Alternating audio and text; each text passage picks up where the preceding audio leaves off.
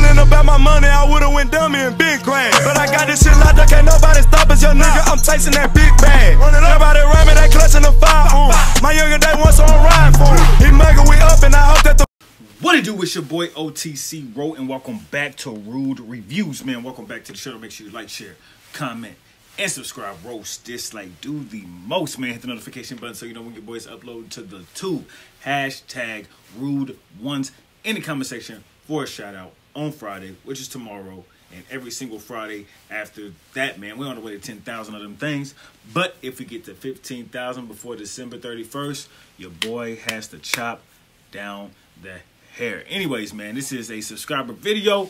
This is the 10 upcoming future technologies that could redefine history, you know.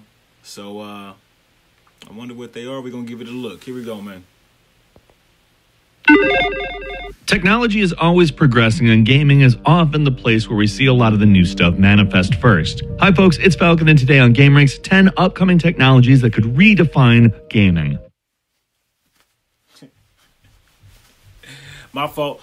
On this app, I can only see so much of the title, so I just had to guess what the rest of it was, but it's Redefining Gaming.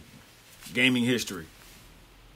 Number 10, Intel has gone ahead and shown that it is going to be releasing GPUs, like dedicated GPUs. And I'm going to go ahead and say that that's not super inspiring on its own on account of all of their integrated solutions. Let's just say it's not good. That being said, Intel is now talking about a fully compliant DirectX 12 graphics card with apparently new architecture, and, well, it just brings more competition to the graphics card space, which, as far as flagship products, there isn't a lot. This might not sound like big news on account they haven't really put out a lot of great graphics processors in the past and their integrated solutions, but Intel is a company with infinite money. If they want to research and develop something that is better, they can. And that makes me interested in what they do, because if they actually follow through on that, we could get a really good graphics card. Number 9, Nvidia showed off a demo using their Quadro RTX 6000 that included real-time ray tracing, which, if you're not particularly familiar, we've done videos on how some graphics techniques are done. It's essentially a physics simulation of light. From both the player's perspective and all the light sources in the scene, rays are sent out, and wherever that intersects, calculations are made, and a much more accurate representation of how light, shadows, and reflections work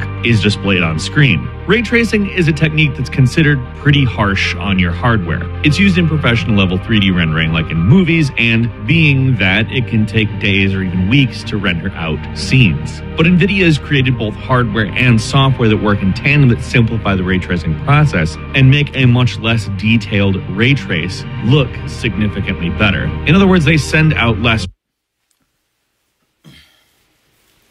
So I think I know what this is. You know how in scenes in movies, especially when PlayStation 2 came out, the scene would be hella realistic, but when you start playing the game, it like downgraded from the scene. I think that's what this is talking about, how those scenes can be played into games, but I think for it to be in an actual gameplay, it would take a longer time. You know what I'm saying? Some games still do that. The scene is like more realistic than the actual gameplay. Rays from both the light source and the camera, but it doesn't look like they did. The result is fantastic. The demo looks literally like a production level pre-rendered animation. However, it is real time. It's running on the hardware that they've developed, and I can't wait to see games that look that good. Number 8, Samsung introduced 4 terabyte SSDs a few years ago, but they've been doing research and development since and have come up with something that makes them affordable. When Samsung first introduced them, they were $1,500 though, but they're using a new technology called QLC, or quad level cell solid state drives. These QLC SSDs are about to enter mass production, and although we don't have an official price from them yet, it's apparently going to be significantly lower. Apparently quad level cells have usually been avoided because they tend to sacrifice a little bit of speed, but Samsung is saying that their QLC technology will retain the same read and write speeds of its other SSDs, and that's really encouraging. Number 7, a full haptic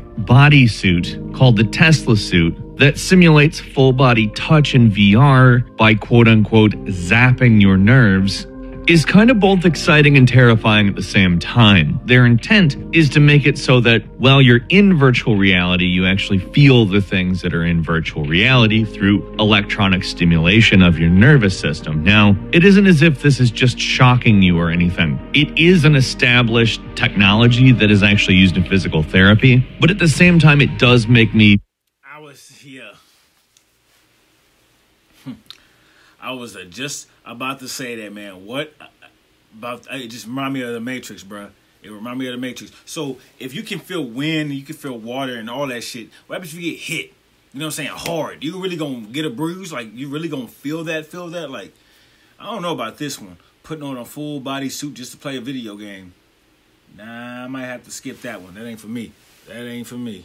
Me think of what could go wrong wearing one of these things. Now, obviously, electrical shocks aren't going to actually be able to stimulate what a bullet feels like or anything like that, so I'm not particularly worried about that type of a thing. But let's just go ahead and say this. The way people cheat in games now often involves sabotage of other players. So now, that doesn't mean I think that we shouldn't do stuff like this. I think that the more immersive, the more real virtual reality actually feels in more than one way, the more interesting it actually is. But it does come with some reservations I think are worth thinking about. Still, the idea of actually feeling a virtual world, truthfully, it sounds amazing. Number 6, Intel showed off a 5 gigahertz 28-core CPU. Now, there has been a large amount to do about this, in that Intel most likely overclocked, and there's most likely not going to be a 28-core CPU with all the cores running at 5 gigahertz at any point in the near future. But the fact that they did it, even in a show, even with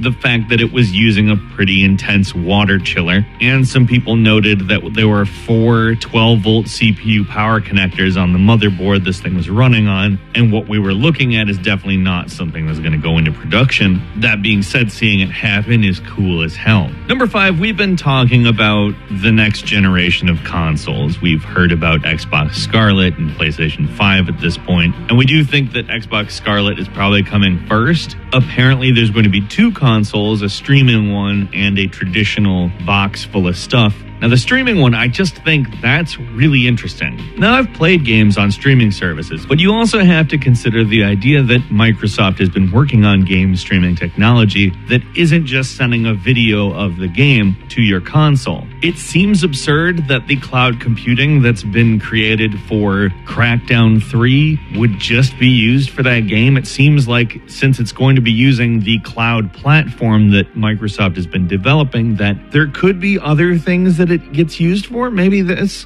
is part of it. I don't know, but it could be a really big change in the console gaming industry, and it may be that we see the Netflix for games happen under Microsoft's banner.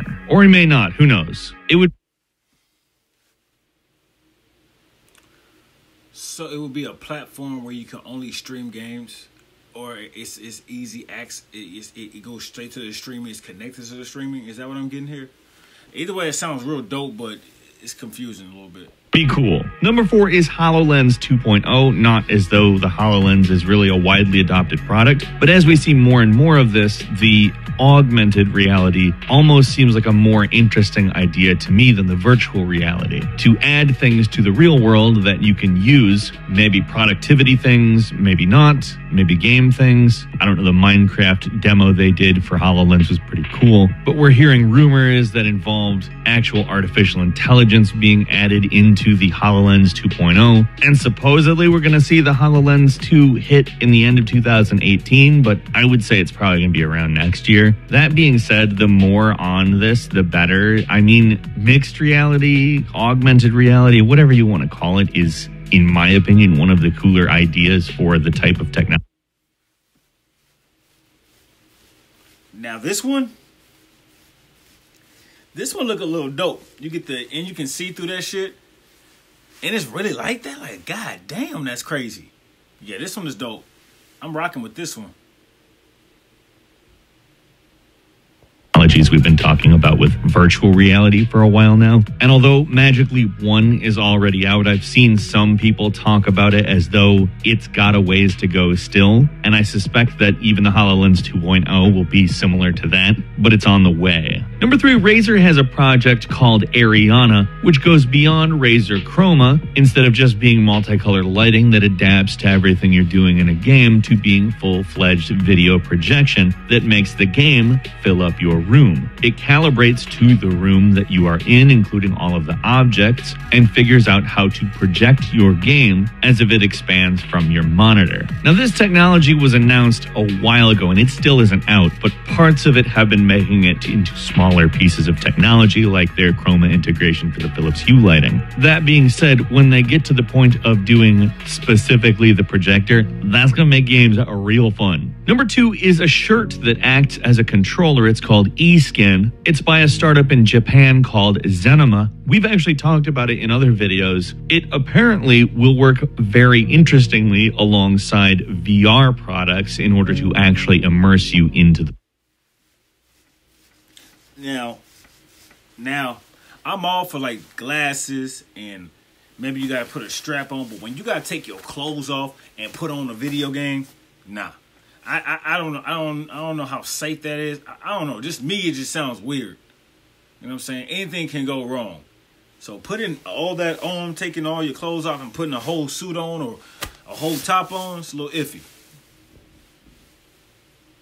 World. As these types of games get further and further ahead, we are going to need ways to, well, more realistically insert the player into the world. Just moving your hands around with a couple of controllers works for certain things, but not for other things. Having smart clothes is an interesting piece of technology that really could change everything as far as your in-game representation. And although it's definitely not ready for prime time, it does give us a little bit of a peek into the future on that front. And finally, number 1 is quantum computing. We have made a video about this a few years ago. It's just kind of a cursory look at it, not meant to be a deep dive in the technical aspects of it, but I think we did a decent job explaining why it's not exactly like going to be something that is a graphical thing. However, artificial intelligence and things like that could be very, very enhanced by a CPU style computer that's 100 million times faster. That, I mean, is a bit of an exaggeratory number. There's a lot of hype around quantum computing, and there's also a lot of debate over exactly how it will slot into the gaming world. Frankly, quantum theory is not even complete itself. So at this point, it's all mainly speculation, including what we've said on this topic. However, the raw power we talk about that's possible with quantum computing is impressive to say the very least. And as time goes by, we have a better idea that it actually may move into the space. We'll see. Everything we've talked about today is incredibly interesting, though, and could bring about some massive developments in the gaming world. But what excites you the most? Leave us a comment, let us know. And if you like this video, please click like. If you're not subscribed, now's a great time to do so. We upload brand new videos every day of the week, and the best way to see them first is, of course, a subscription. As always, we thank you very much for watching this video. I'm Falcon. You can follow me on Twitter at FalconHero, and we'll see you next time right here on Game Ranks. That was good. That was good. I'm most excited about the Xbox. PlayStation 5. I'm not going to get PlayStation Pro. That's the new one. I'm thinking about getting the Xbox X, the new Xbox. I'm always pick up on the new Xbox. But I might get a PlayStation 5. Just varies. I have to research it. But yeah, man, I'm excited about the new Xbox that's coming out.